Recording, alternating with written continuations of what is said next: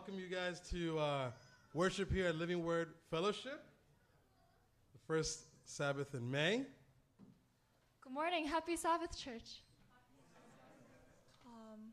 Today I was thinking of how much God does for us, really, in our lives. How much He fulfills our lives, how much meaning He gives to our lives, and how much He is not only enough, but He is more than enough for us. I'd ask you to please join us in singing Draw Me Close.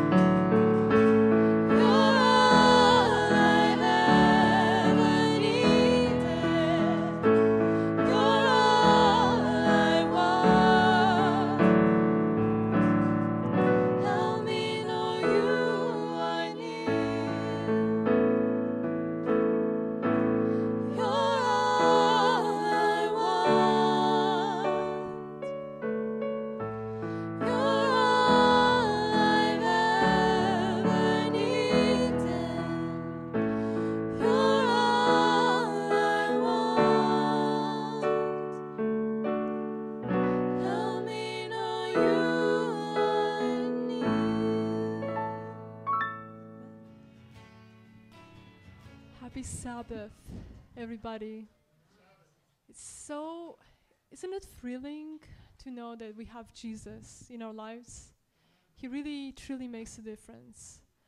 And like we've just been singing, we have so many reasons to be grateful to God. We truly do. And two things that come to mind right now is God's grace and His guidance. He's truly, like, for instance, I myself would not be here if it wasn't for God's grace and guidance. And one text that comes to mind is in Isaiah 42, verse 16 says, I will lead the blind by ways they have not known. Along familiar paths I will guide them. I will turn the darkness into light before them and make the rough places smooth. So, although we are still blinded by sin, we are all sinners. I know I am. We have great comfort and hope in God's grace.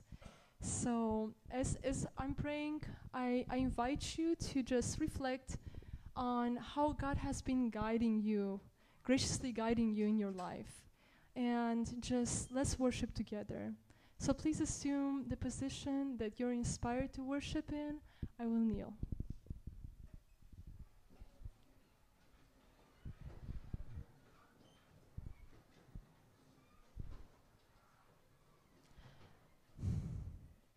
Dear Heavenly Father, we come before your throne of mercy to worship you because you are an amazing God.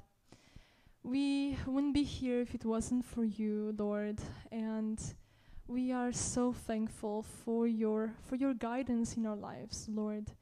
You know where we've been through. We know how far we have come because of you, Lord. And as we have just listened from Isaiah, Lord, we are still blind sinners, and we are so much in need of your grace, Lord. So that's why before we come before you to ask you for your forgiveness, Lord, for everything that we have done that made you sad, for all the sins we committed, Lord, unwillingly, Lord, or even willingly. Just please cover us with your blood and just cleanse us, Lord. Cover us and wrap us in your robes of righteousness. And also, Lord, continue to transform us into the beautiful, beautiful people that you have created us to be, Lord. Just please help us to fix our eyes on you, because not by looking at ourselves, Lord, we would be lost, but by looking at you, we know that we have so much hope, and we know that we will be transformed as we look at you. Help us to depend completely on you. And we thank you, Lord, in particular. We have so many reasons to be thankful for Mother's Day that is coming. We thank you for all of our moms that you have given us. We wouldn't be here if it wasn't for them. You have used them, Lord, to bring us and to grow us into the people you want us to be. Lord, please bless them, help them to be loved, and help them to know that just how precious they are to us. And Lord, I pray that for your healing power, Lord, heal us spiritually, help us to become more like you, cleanse us from our weaknesses, but also heal us physically, Lord. You know what we're struggling with, spiritually or physically. Just restore us and make us whole in you. And Lord, we surrender everything that's on our minds right now. Help us to just let go of it and be able to worship you today. In Jesus' name we pray. Amen. How are you guys doing today? Great, good, super. So not convincing, you guys. Anyway, I am happy to be here. And yes, it is offering time, and I was given an opportunity to present a ministry option, a ministry opportunity. For those of you who were here last semester, I gave a presentation about my trip to Madagascar last summer, and I have the opportunity to go back this summer. And this study tour to Madagascar is through the Community and International Development Department in conjunction with the Social Work Department. And every summer we go, we pick out a couple communities where we can help, or we can try to help and develop and provide them means to better their lives. And so this summer we are going to Madagascar, and we have several projects in mind. And one of them is to provide light to students. Now, Madagascar is a country where the sun consistently sets between 5:30 and 6:30 every day. So if students finish school They go home, they do chores. By the time they're done with their chores, the sun is down, it's dark. They can't do homework at home. They can't study, they can't do anything. And most of the rural places in Madagascar has zero electricity. So one of the things we are raising money to do is to provide a solar lamp. Now, how many of you have seen this before? So this is called a Lucy light. It is solar powered. It charges from one side, and the charge will go for about 12 hours. The even cooler part is it inflates. Not only does it inflate, but it's actually waterproof. So you can actually, drop in water and it will still work. So the idea is to raise enough funds to purchase 60 of these. One lamp is actually about $15, but we have been in communication with the company that makes these, and we will be getting a 30% discount to purchase these. But this is just one of the projects that we're looking to do. We're also looking to provide sustainable livelihoods. So work for single widowed women and their children.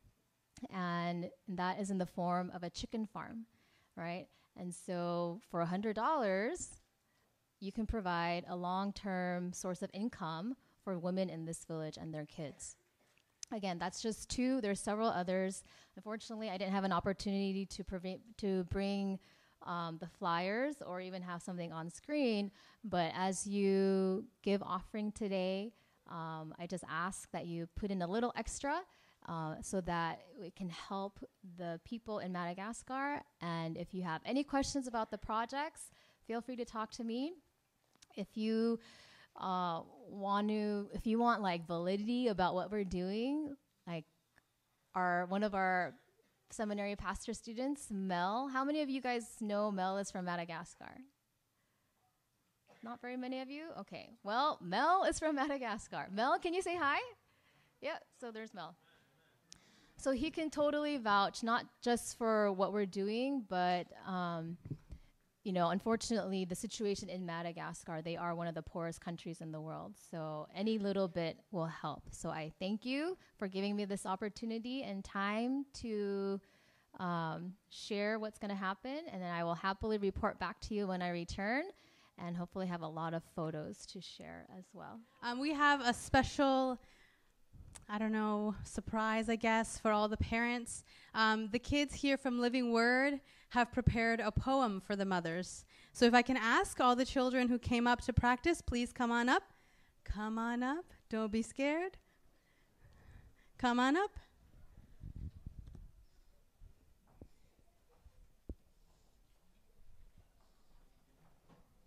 Good. Stand here.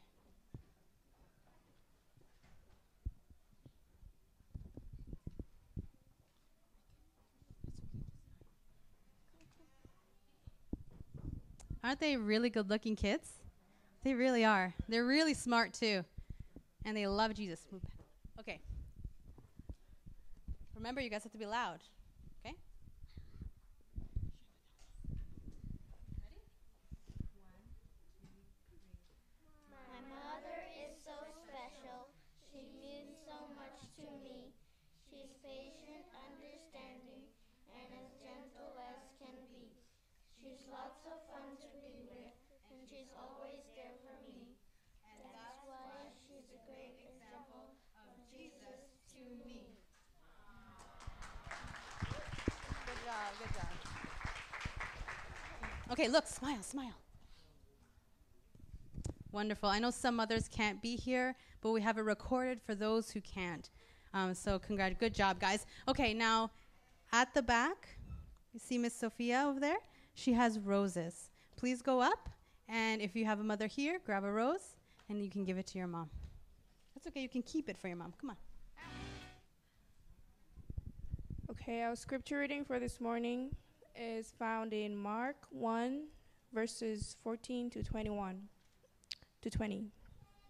After John had been put in prison, Jesus went to Galilee and preached the good news from God. The right time has come, he said, and the kingdom of God is near. Turn away from your sins and believe in the good news. As Jesus walked along the shore of Lake Galilee, he saw two fishermen, Simon and his brother Andrew, catching fish with a net. Jesus said to them, "Come with me, and I will teach you to catch people." At once they left their nets and went with him.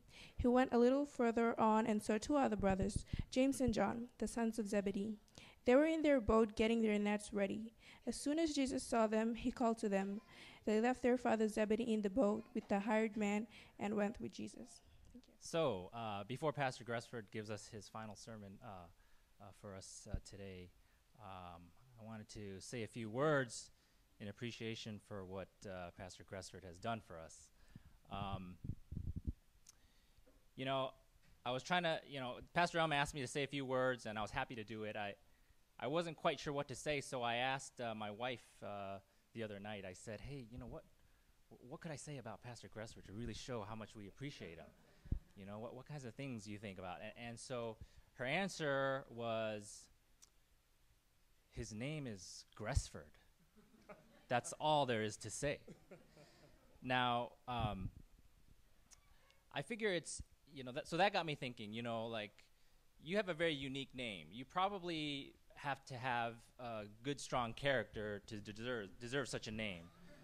And so I tried looking up the meaning of Gresford. Really? Yes. And nothing showed up. All that showed up was the Gresford disaster. That's all that, there's some city in Great Britain called Gresford, and there was a disaster there many years ago. That's all I could find. I tried to look up the meaning, nothing. So I saw this. This is interesting. So there's this site about Gresford and kind of characteristics of people named Gresford. So I'm going to read some of these. And maybe not all apply to you. Some probably do, some probably don't. But just interesting things about what you could or couldn't be. We'll see. So your name, Gresford, gives you the ability to understand people and to merge conflicting viewpoints to create harmony in association. I like that. I think not bad, huh? Okay. You dislike witnessing hurt feelings. You make friends easily, but must guard against becoming involved in the affairs of others or being too easily led.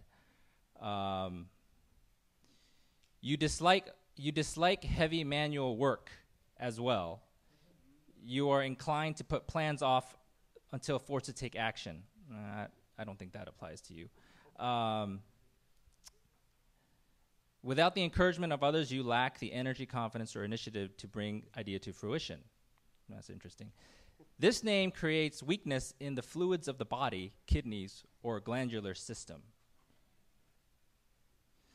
So, I don't know what Gresford means. I don't know if you know. I have no idea. But I'm sure that, you had to build, you have a strong character to have a name like Gresford. I don't know if growing up, having a name like Gresford was tough. It was tough. Yeah. Okay, probably. Yes. So this is sort of this is all contributed to kind of who you are as a person. We are so blessed that you made the sacrifice to accept God's calling to the ministry. We know you had perhaps other things in mind before you joined the ministry, but you put that aside. You accepted God's calling. You came to our church, and we're so grateful for everything you've done and the way you've led in multiple different ways with the media, with those emails that you sent. You really set the bar high for us. I don't know that anyone will ever be able to fill your shoes, but you've set the bar high, and for us to shoot for. And so I want you to let you know that we're very blessed that you were part of our church family. We want to continue on with the legacy that you've started. So hopefully when 5 years from now or 10 years from now, when you look back on your time here and you look at where we are, hopefully you can say, hey, I contributed to some of that, and we just want to, with God's blessing, we want to build on what you started with us. Okay. And so as a small token of appreciation, we wanted to give you a small gift for you and your family. Elia, we're so blessed that you are with us also. I'm not quite sure if I was supposed to say something about Elia because she's still sort of here, right? So, you know, my pet peeve is to say this big, long goodbye and then just keep seeing her for the next couple of weeks. So I know you're leaving. Well, maybe we'll do something special for Elia when she leaves, but we want to say we really appreciate what you've done, and we pray that God will continue to bless you in your ministry moving forward in California. Thank you, Brian. Appreciate it. That was unexpected. Thank you, Brian, for that presentation. Just in response to what Brian was saying, and what I was going to say was just I'm very grateful to have the opportunity to serve here at Living Word Fellowship Church. It was Pastor Ray, who left recently, who convinced me after a couple of years to come here and to serve. And my wife and I have had many discussions saying that we should have come at his first insistence that we come, because we have really been blessed by the support that the elders have shown us, by seeing the way that the young people here have just gone into ministry and have done wonderful, beautiful things. The whole youth-led, lay-driven model is done well here, and it's something that I will keep in mind as I move forward in my ministry. So thank you, Brian. Thank you, all of the other elders who I see. You know who you are, for the opportunity to serve here, and I look forward to looking back at my time very fondly here at Living Word Fellowship as we move forward with that. The title of my message today is He Saw. The story is told of an accomplished violinist. He was playing for his final concert. And as the word went out that this would be the final time that this man would be playing, another important fact was added to the concert agenda. He would be playing on a violin worth $2.5 million. Many bought tickets in great anticipation. Not only did they want to hear this violinist play, this maestro play, this very last time, but they wanted to experience the unique and melodious sound that would emit from such an instrument. The violinist went on stage one final time, and he delivered a performance for the ages. It was a masterful performance. His performance brought tears to the eyes of those in the audience, and they felt honored and privileged to have been there, to experience this unique event. At the end of the performance, as you can imagine, he received a standing ovation. The people wanted more, so he complied. And what he did is he promptly threw this priceless instrument to the ground, and he started stomping on it. The applause came to an abrupt end. What was he doing? The people were aghast that he would crush this priceless tool into pieces. After he had finished destroying the violin, he walked off the stage. Silence filled the hall. Had he just destroyed, had he really, truly just destroyed this instrument, this one-of-a-kind violin? Surely he could have passed it down to another budding musician who was coming up rather than destroy it. What a waste. Immediately, the stage manager, the manager of the theater, he came out and he told them what had really happened. The violinist did not use this antique instrument. Instead, he played using a $75 knockoff. Now he would play using the violin worth an estimated $2.5 million. And play he did. He played that instrument with gusto. He played with the same grace and flawless sound that the people heard from the cheap knockoff. Now, perhaps to the trained and focused ear, one was able to tell the difference, but few people could distinguish the quality of the sound from the $2.5 million violin and the $75 violin. Friends, the violinist wanted to show in his final performance as a final lesson to the people. In his final show of his career, he wanted them to know that it was the violinist and not the violin that makes the music. Jeremiah, the 18th chapter, a prophet, he was told to go out and seek a maker of pottery. It was at this place that God was to give him an important word from the people. I'd like to invite you to turn with me in your Bibles to Jeremiah, the 18th chapter. We're going to take a look at Jeremiah rather quickly, then we're going to move into our main message. Jeremiah 18, verses 3 through 6. Jeremiah 18, verses 3 through 6. I'm reading from the English Standard Version, and here it says in Jeremiah 18, 3 through 6, Jeremiah is speaking here, and he says, "So I went down to the potter's house, and there he was working at his wheel, and the vessel he was making of clay was spoiled in the potter's hand, and he reworked it into another vessel, as it seemed good to the potter to do. Then the word of the Lord came to me, O house of Israel, can I not do with you as this potter has done, declares the Lord? Behold, like the clay in the potter's hand, so are you in my hand." As I was preparing this message, I was tempted to stop right here, friends.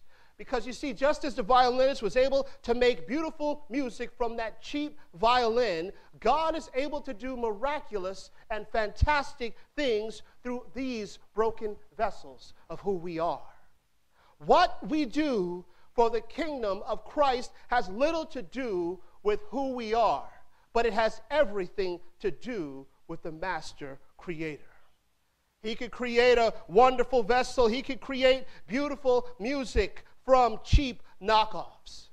Our talents and our abilities may be noteworthy. Perhaps there's wonderful things that we can do, but it's never worthy enough to be used for the purposes of the kingdom of heaven.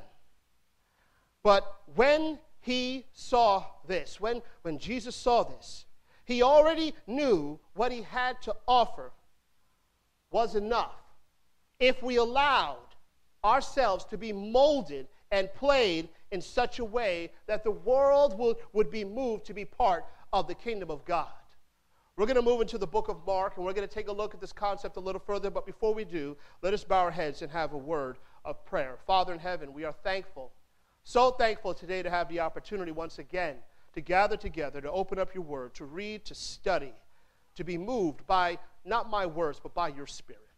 Father, I pray that as I speak, that it is not me who is speaking, but it is you speaking through me. Because, Lord, you know I babble. I have nothing of worth to say. But, Father, I pray that you would use me for your honor and glory, and that we would leave here knowing that we have been in your presence and have heard your word. In Jesus' name, amen and amen. Turn with me in your Bibles to the book of Mark, Mark the first chapter.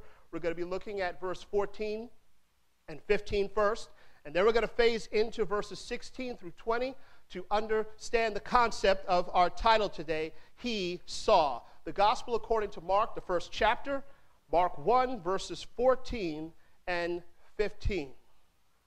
Mark 1, 14 and 15. Mark 1, 14 and 15. This is what it says. Thank you, Flossie, for reading it this afternoon, I should say. Mark 1, 14 and 15 says, "Now after John was arrested, Jesus came into Galilee, proclaiming the gospel of God, and saying, 'The time is fulfilled, and the kingdom of God is at hand. Repent and believe in the gospel.'" I've taken a personal interest in the gospel according to Mark. I've come to appreciate the way that Mark presents the gospel message. One thing we see in the book of Mark is that the events move rather quickly. The word that's translated immediately is used rather extensively within the book of Mark, because he goes from one event to the next event just to show what's happening in the life and ministry of Jesus Christ. And his purpose is to show what Jesus is doing. Though the authorship is not claimed here in the pages of this book, the early church fathers and authors are in full agreement that it was John Mark who wrote this book. Mark, he worked closely with Peter, the Apostle Peter, just before his death in Rome. So some scholars view this book as Peter's memories set forth by Mark under the guidance of the Holy Spirit. So we see that Mark and Peter were working very closely, and Peter was giving Mark information about what was happening and going on in the ministry of Jesus Christ. Now, a careful read of this book shows that its purpose is not historical, to show some history. It's not biographical, but it's practical. It's to show how we should live as Christians. And we have just a little time, and we're going to take a look at just a little portion, these little 4 verses, and see what Mark is showing us. Now, this is important because we can see this from the beginning of the book. Now, I started in verse 14, and one thing we see is that it talks about John the Baptist. John the Baptist, the one who foretold of someone greater than himself coming, he is now out of the picture. It says that he was arrested. He is now out of the picture. His work is now complete, preparing the way of Jesus, and now it's time for Jesus to come and to show and to come with his unique message of hope. The first thing he says as he comes on the scene is, the time is fulfilled. The time is fulfilled. Now, the idea presented in these 4 words is very powerful, friends. What it refers to is a definite point in time appointed by God for the fulfillment of his promises. Now, this is a concept I could personally relate to. I see Trey in the audience. He can relate to this too. Last week, I had the opportunity to graduate from seminary. As I stood in line waiting to enter the Pioneer Memorial Church to receive my empty diploma cover. I haven't gotten the diploma yet. And to receive a handshake from Dr. Andreasen, these words came to mind. The time is fulfilled.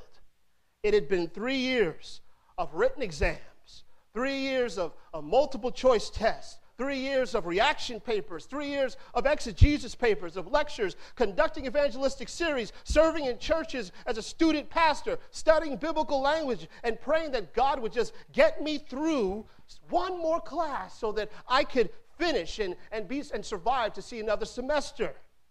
It had been 3 years of late night studying and wondering how I was supposed to read 300 pages in 2 days.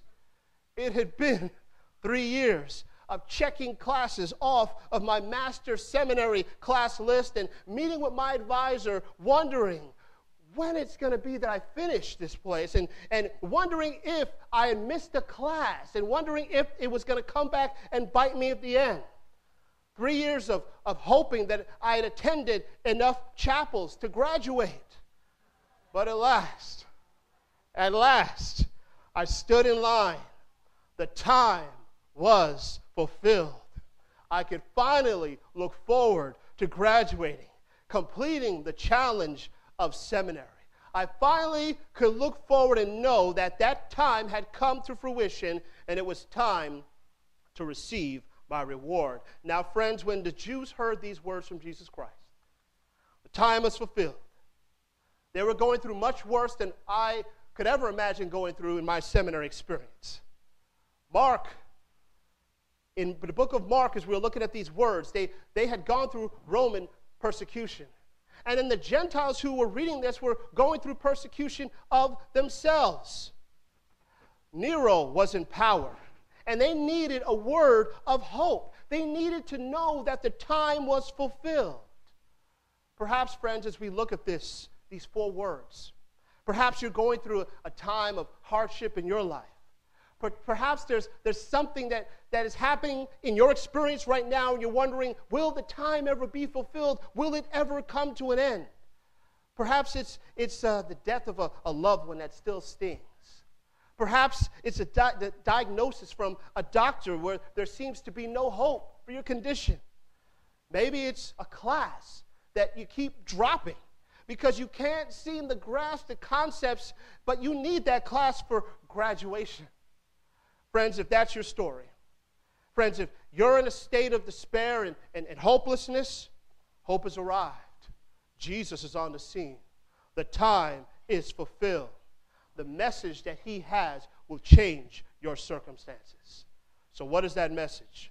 What is that message? The crux of the message is simple. The kingdom of God is here. This is something that we see in New Testament scripture, specifically in the Gospels, over and over again. Talk of the kingdom of God and what that is. The reason is that this concept of the kingdom, this concept of the kingdom of God is one that resonated in the heart of every Jew and every church believer in the early times there. The kingdom of God is simply the concept of God himself taking control of the world, that he is now the one who is in charge. It's not Caesar, it's not Nero, it's not Obama or whoever. It is God who's taking control. And the result would be that his will would be done over all of the earth. The kingdom of God represents a new time. It represents new circumstances in life. But friends, you see, the problem was with their understanding, with their concept of the kingdom, that they were still looking at their trials and issues, and they were looking at it from a physical perspective, a very physical, external perspective. They were looking for a physical, external kingdom to come and crush all of the things that were going on in their life in order to bring peace and prosperity. The idea of spiritual peace, the idea of spiritual prosperity was something that was secondary to them. What they wanted was a peace that could be seen physically and experienced physically also. They wanted something in the here and now. But here we find in the book of Mark that Jesus is about to define the true meaning of his kingdom, the true meaning of the kingdom of God. His life, his ministry, his example, his teachings were about to blow all of these misconceptions out of the water. Now, friends, part of the understanding of the nearness of the kingdom is to understand its nature. The kingdom, as he says right here, he says to repent and believe the gospel. This is the nature of the kingdom. It's about repentance and it's about belief. Now, a call to repentance, which simply means to turn around from the direction you were going to, is one of the most difficult ones to heed. We probably have heard that word a million times, but do we truly repent? You know, I was tickled when I read this satirical take on an old prayer from a Christian lexicon. But at the same time as I was reading this, I shuddered because I realized that I think these thoughts at times. Here, let me read it for you. I'm reading directly of what it says. It says, benevolent and easygoing Father, we have occasionally been guilty of errors in judgment. We have lived under the deprivations of heredity and the disadvantages of environment. We have sometimes failed to act in accordance with common sense. We have done the best we could in the circumstances and have been careful not to ignore the common standards of decency. And we are glad to think that we are fairly normal. Do thou, O Lord, deal lightly with our infrequent lapses. Be thy own sweet self with those who admit they are not perfect, according to the unlimited tolerances which we have a right to expect from thee. And grant us as an indulgent parent that we may hereafter continue to live a harmless and happy life and keep our self-respect. Amen. Sounds like a good plan. Forgive me, God. I'm only human. I make mistakes. In fact, I'm supposed to make mistakes. But repentance says something different. Repentance says, God, equip me by the power of your Spirit to turn away from the sins that are overtaking me, that are both serious and deadly, and allow me, Lord, to surrender totally to you.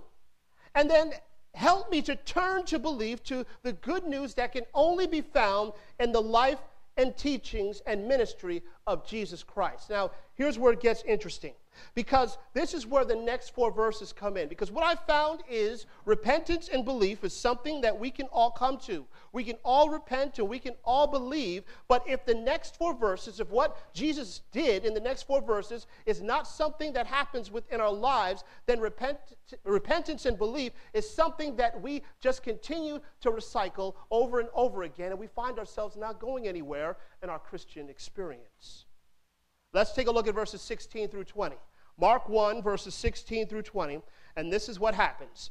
Familiar words, as I mentioned earlier, and immediately, 16, passing alongside the Sea of Galilee, he saw Simon and Andrew, the brother of Simon, casting a net into the sea, for they were fishermen. And Jesus said to them, "Follow me, and I will make you become fishers of men." And immediately they left their nets and followed him. And going on a little farther, he saw James, the son of Zebedee, and John his brother, who were in the boat mending their nets. And immediately, there it is again, he called them, and they left their father Zebedee in the boat with the hired servants and followed him. The title of my sermon was taken from the 2 words we see in verse 16, and we also see it again in verse 19. He saw. Before we look at what he saw, let's examine what we see, or what I saw as I was looking at this. I see 2 sets of brothers. I see Peter and I see Andrew. These are poor, smelly, foul-mouthed fishermen trying to make it. They're passing along Jesus passed them along on the seashore, which shows that they were not ones that had means. There were 2 different ways that you could fish. You could take a net and stand at the seashore and throw it out. You didn't have a boat. Or like James and John, if you had a boat, you could drop it from the side of the boat, and that was a little more lucrative because you can get out deeper and get more fish. But we see Peter and Andrew, these poor, smelly, foul-mouthed fishermen trying to make it, and we see the way that they were fishing. In Peter, we see a man who is ready to talk himself up, and as we look in the Gospels, he's a man who's ready to speak before he listens. He's ready to curse at the drop of a hat. In James and John, we don't see much difference. We see 2, maybe a little richer individuals, 2 rich boys, if you will. They were fishing from a boat, and they work with their father. They had a future. They had something to look forward to. They had a business going on, a business to run, a business to maintain, a business to make profitable. I see 2 brothers taking this time and their desire, and having a desire for fame, and having this thing in mind that they want to be the first. They want to be on top. Remember, through their mother, they asked to sit on the right and the left-hand side of Jesus Christ in the coming kingdom. This was their mindset. This was their mentality. They wanted to be first. They wanted to have it all. That's what I see. But what did Jesus see? He saw 4 men who had great potential to be molded, great potential to be shaped into mighty preachers for the gospel. And we see that in the book of Acts. He saw foul-mouthed Peter changed into a pillar of leadership under the new reign of God. He saw John, also a crass-mouthed fisherman, become one of the most loving and caring people in the early church. Read the epistles that he wrote. You see nothing but love that he's expressing there. He saw James, one who was known for his anger, become one of the first to surrender his life for the cause of the gospel. It's interesting. This is how Ellen G. White puts it in her book, Education. This is interesting. Listen to this. In every human being, he discerned infinite possibilities. He saw men as they might be, transfigured by his grace in the beauty of the Lord our God. Looking upon them with hope, he inspired hope. Meeting them with confidence, he inspired trust. Revealing in himself man's true ideal, he awakened for its attainment both desire and faith. Friends, those two words, he saw, contains a wonderful and powerful message. Jesus saw that what other people don't see, but he also saw what we see. The only difference is he was able to look beyond. While those passing by on the seashore that day or any other day walked by and they saw those smelly fishermen doing their job, Jesus saw men washed by his transforming grace into powerful and skillful participants in the cause of the kingdom. He saw them working for the expansion of the kingdom of God. Friends, when Jesus looks at us, he doesn't see what the world sees. He doesn't even see what you see. He doesn't see what our friends see. Friends, he doesn't even see what our parents see. Some say you have a face only a mother can love. Jesus sees beyond that. Jesus sees us beyond what we are. Even though others may look at you and see some potential, Jesus sees what you are destined to be. He sees the result of repenting. He sees the result of believing. He sees the power of the Holy Spirit working in your life before that work has even begun. He sees the infinite possibilities of what you can be as you take time to surrender to him. He sees the infinite possibilities of your talents, of your abilities, of your desires, of everything that you uniquely have to offer. He sees those things as you enter into his kingdom, and he uses them for his honor and glory. So Jesus saw these things, and it led him to utter two more words. We read in verse 16, it says, and Jesus said to them, what did he say, friends?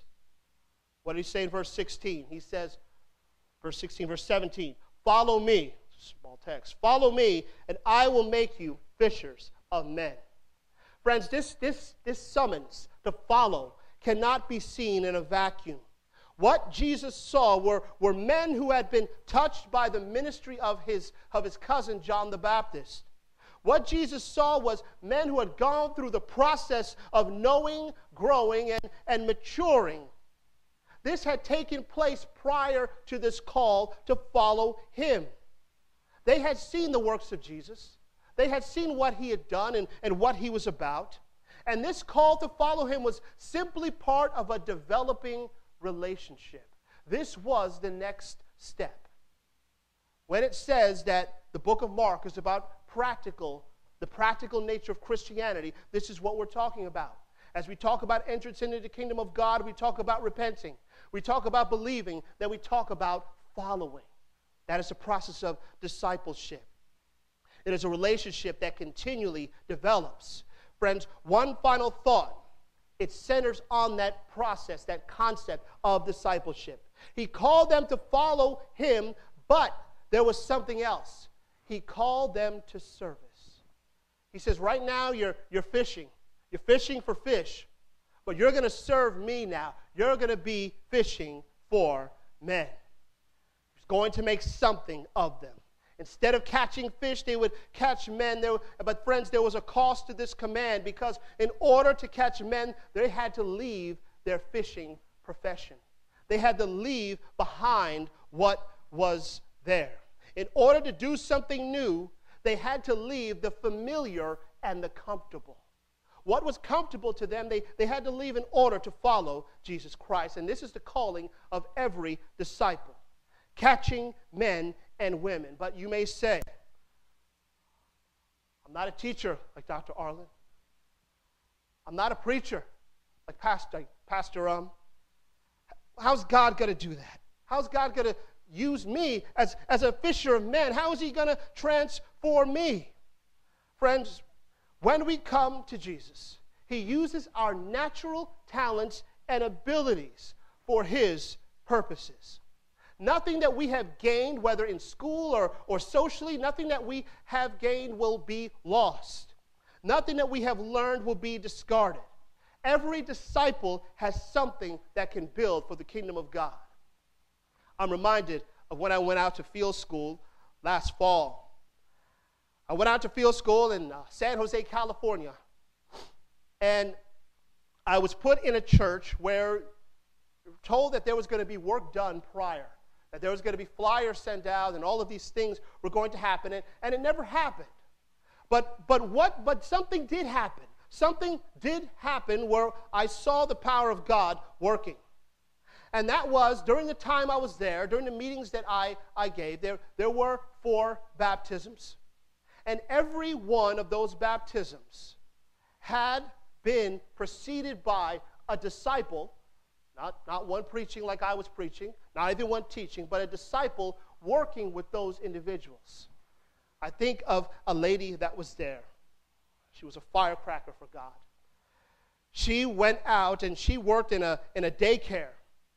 And she had a co-worker who was there working with her, who was having problems, and she would sit with her. She would counsel her. She would joke with her. She would take her out to dinner. She would do so many things with her. She developed not only a working relationship, but a close friendship. Friends, do you know, she came to those meetings. She sat through those meetings, and there was her friend sitting by her side. And I tell you something, friends, it had nothing to do with my preaching. It had to do with that disciple that God was using there in that church for his honor and glory to expand the kingdom. What I did was just surface, friends. So every one of us has an opportunity to be used by God for his honor and glory. Friends, Jesus sees. He saw you from the time you were born. He saw what you will be now. He saw what you will be in the next 10 years, in the next 15 years. He knows what you will do and what you will be for his honor and glory. So I ask you, friends, as you think about your life and your heart and your ways in following Jesus Christ, that you will use your abilities for his honor and glory and allow him to move you for his benefit. May God bless you. Father, we are so thankful for the assurance that you lead us, that you see us in a way that no one else can see us, and you lead us in ways that will allow us to be used for your benefit. Father, as we leave this place, may it be in our minds and our hearts to draw closer to you as you desire to draw closer to us.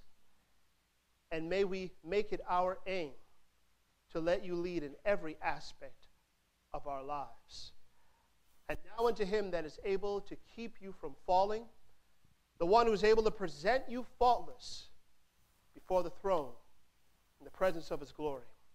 To the only wise God be glory, be majesty, be dominion, and be power, both now and forever.